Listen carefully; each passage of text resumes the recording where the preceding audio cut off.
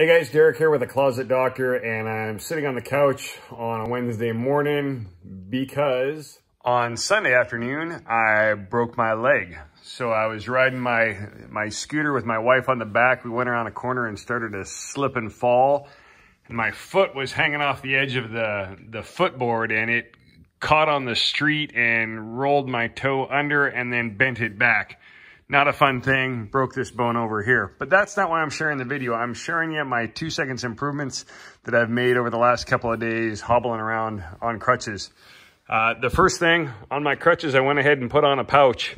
And mainly just zip tied it on, so I've got a place to put my phone, I've got a place to carry a pen and stuff like that, so when I'm crutching around that my hands are free. Even got my tape measure on there for when I'm working at the shop.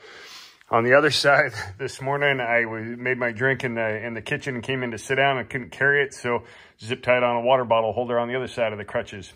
The big one, though, this morning is this guy right here. When I sit on it and keep it elevated here, the problem is that the surface that I'm normally putting it on is flat. And is what it does is it creates but the back of my leg isn't, so it creates spots of pressure. And so is what I did. And this is ugly as can be, but it's working. I'm going to the doctor today, so they're probably going to make me a new cast anyways.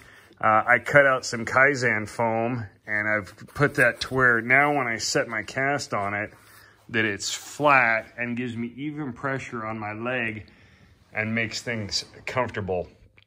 So hey, even when you're down and out and got a broken leg, there's always improvements that can be made to make things better.